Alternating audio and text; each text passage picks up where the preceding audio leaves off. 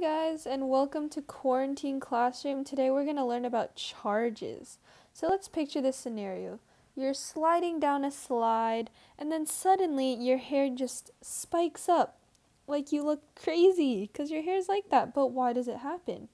It's because of this thing called friction. Now friction is a force. Force like in Star Wars. Ooh. It basically prevents two things from being able to slide or move against each other. So basically, as you slide down the slide, friction is working against you, okay? So it's like if you're sliding across a floor with socks on, or if you're sliding across a floor without socks on, okay? Now, your feet, they're sticky, they have different textures, they aren't able to slide across your floor, right? Because there's more friction. But if you have socks on, they're nice and smooth. They have less friction, which is why you can slide better. Now let's talk about atoms. Atoms are basically the building blocks of life. They're the Legos. They make everything. They make us. They make other things. Like our phones, our pencils. Atoms are everywhere. Now, there are three parts to an atom. There's the neutron, which has no charge.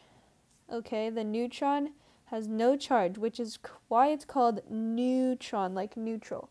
Then there's the proton. It's positive.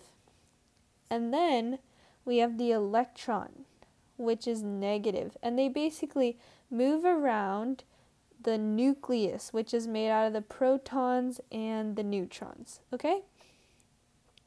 And so basically, the electrons are flowing around the nucleus made of protons and neutrons, and nature loves balance, okay? We love balance, so that means we have to have the same amount of electrons and protons to balance out, right? Now, your slide is made out of plastic, right? Plastic slides. It's an insulator.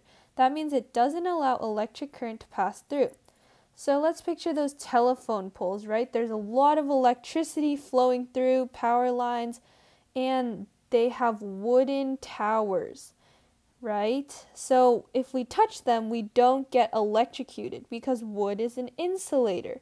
It lets us be safe, even though there's so much electric current up there, which is why it's safe. Other insulators are rubber, glass, and plastic. Now, another thing insulators like to do is steal electrons. Okay, so when our hair brushes against the slide, basically the slide starts to steal electrons from our hair, and it makes those strands of hair positive. So if we take away a negative charge, then our hair becomes positive, right? Take away a negative, makes it positive. Then there's that charge imbalance. Okay, there's a charge imbalance in our hair. And we don't like that. And basically, when several strands of hair had touched and lost electrons, they're all positive. But then all of our neutral balanced hair does not like that. So then those strands of hair will spike up. And that's why we look kind of crazy after we go down a slide, because those positive hairs don't want to be close to the neutral hairs. Now you know why your hair spikes up when you go down a slide. Thanks for watching, and remember to keep on learning.